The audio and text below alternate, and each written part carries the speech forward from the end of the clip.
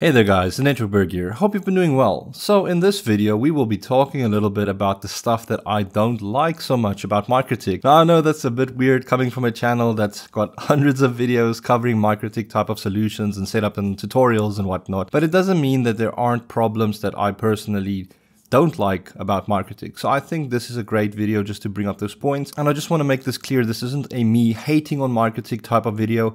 This is just more or less me making some points about the things that I think that they could do a bit better. And who knows, maybe somebody there sees the video and it makes them rethink a few things. Or maybe you guys and them might just disagree with me completely and you have your own opinions. So please feel free to share your opinions in the comments. I'd love to hear what you guys think about it as well.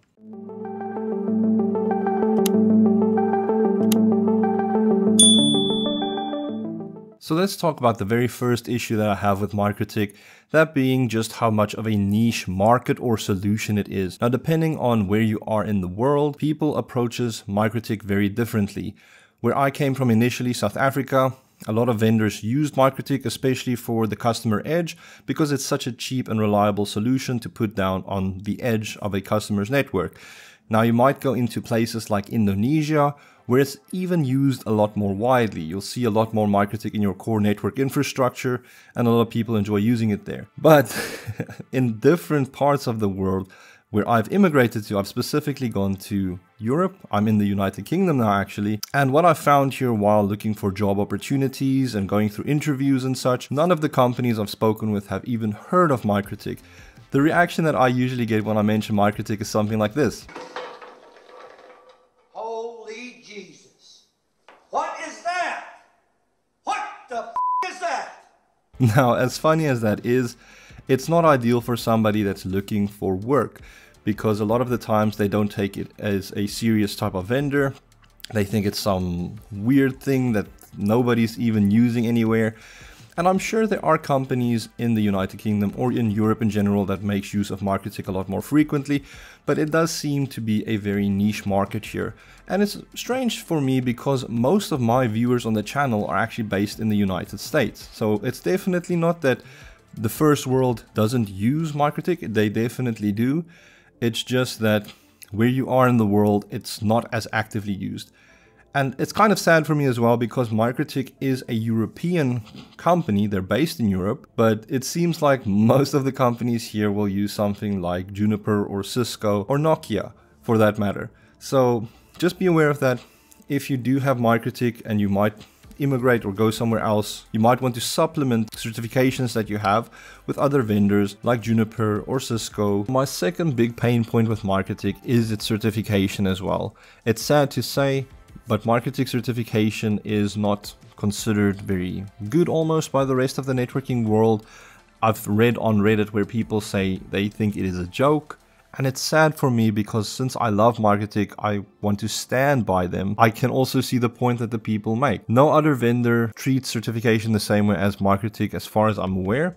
I love that it is hands-on. I love that they do the open book section with the exam, which allows you to go into the documentation and figure things out because that reflects the real world a lot better. However, since there's this low barrier of entry, nobody treats it seriously. Also, the fact that you do not learn any foundational networking skills, you do not become a network engineer by learning MikroTik, you learn how to use MikroTik when doing their certification.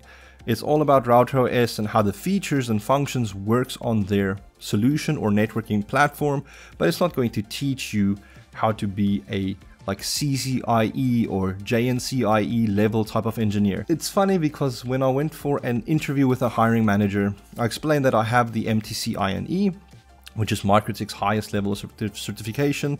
It is their equivalent of a CCIE, but it does not equate a CCIE. It doesn't mean that I have the same level of understanding.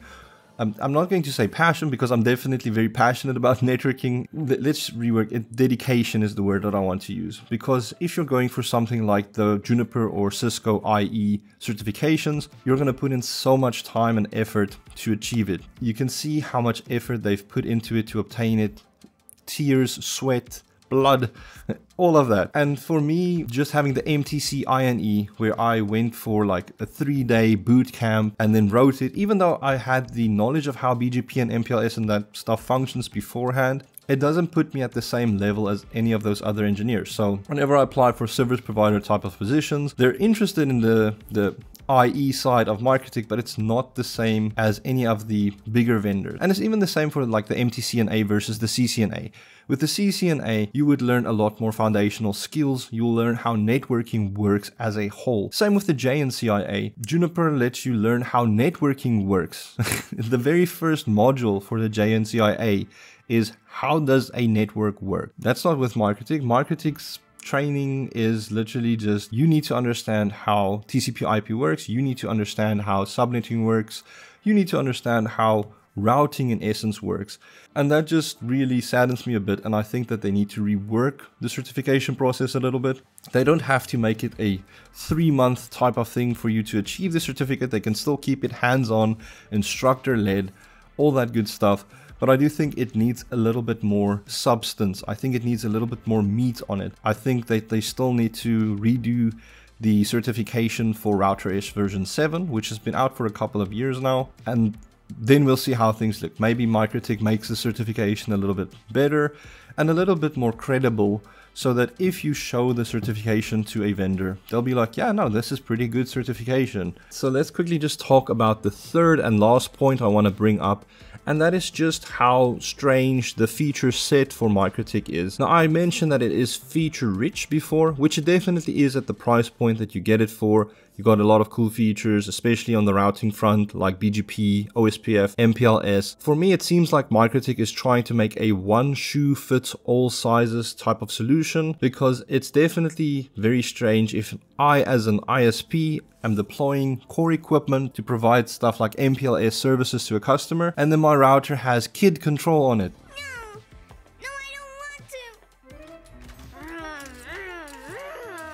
Why am I going to need KID control? What am I going to do with it? There's no point in it. On the reverse end as well, why would a home user need these advanced routing features? Why would a home user need stuff like MPLS, VXLAN, you know, the BGP? And don't get me wrong, I'm sure there are some niche users in that case. Kevin is one of them. That guy will probably be running an MPLS network inside his house as well.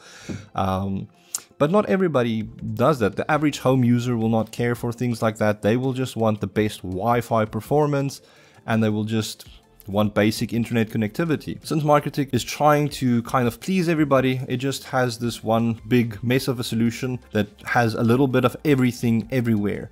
And on that point as well, there are features that a lot of people in the carrier or ISP space has been requesting for long times. There's stuff like BGP flow spec. You've got stuff like ISIS, which is funny, and coincidentally, this is why I'm on this website, the MikroTik documentation. If you go to the routing and you look at the routing protocol overview, great place to come and see what's currently available with RouterEdge version 7 and which features they're currently working on to try and support. If it's green, it means it's good. If it's yellow or red, it means it's not good. You're not going to use it. Apologies if you are colorblind. You can also just hover over the cells and it will tell you which color it is. But if we scroll through this list, here I can see a lot of missing features, but I see MikroTik has put ISIS on their scope. So they are planning on doing ISIS. It's not currently in version 7.12, at least not in the release candidate builds, which I've got running on my own equipment, but I'm happy to see it. But how long is it realistically going to take to provide ISIS to the rest of the community? And this only recently came on the list, and I think this is because of the podcast that Kevin had with Giannis like 8 months ago, and that really took like almost a year just to get to this point of supporting maybe ISIS. And if we go down, lots of BGP stuff missing, lots of MPLS stuff missing, stuff like EVPN does not exist on MikroTik, so you're not going to have that address family with BGP to use. There's also a lot of missing core features, in my opinion, like high availability. Even though MikroTik supports stuff like VRRP, I had to make a video years ago covering a custom script created by Nathan1 that basically did this type of stacking type of thing between two units, where config was being shared and pushed between the units so that you can work on one logical device. But if there's a failure on the master device, the secondary device can just take over. That's kind of like an active-passive type of solution. You do have active-active solutions as well, but MikroTik doesn't have that. That's not natively part of what they support or what they do. And that's really, really frustrating for me, because any big vendor has that. I'm just wondering why is such a critical feature almost not available on their product stack. And on that point as well, we also see that the world is rapidly evolving into software-defined networking as well as automation. And MikroTik kind of has a little bit of automation with their scripting and their scheduling software, but they don't have any type of real integration with the big things. There's no central management type of solution that MikroTik provides where you could basically connect your MikroTiks and configure them from this different control pane. It's all just on the physical equipment itself. So you don't have this cloud-based type of move, or I shouldn't even say cloud, I should just say a central manager. MikroTik doesn't have that, and most type of vendors will have some type of central management system that you can use. There are definitely a lot of features missing that people want from MikroTik, and they just don't currently have it. Alright, so this will be where I end off the video. I think I've raised enough points of things that I would like to see MikroTik change. Again, this is not a me hating on them video. I respect MikroTik and I'm very biased towards them many times when it comes to their flaws, but I feel like we need to be realistic about these things and also just talk about it a lot more openly. Not to bring things down, but to maybe move things forward in a constructive manner. Who knows, maybe MikroTik sees this video and they take some of these points to heart as well, and we might see some additional improvement. Again, please, no hate. If you have anything to add in the comments, feel free to add it. Let's talk about it. I hope you had a good time viewing, and I'll catch you in the next video. See ya.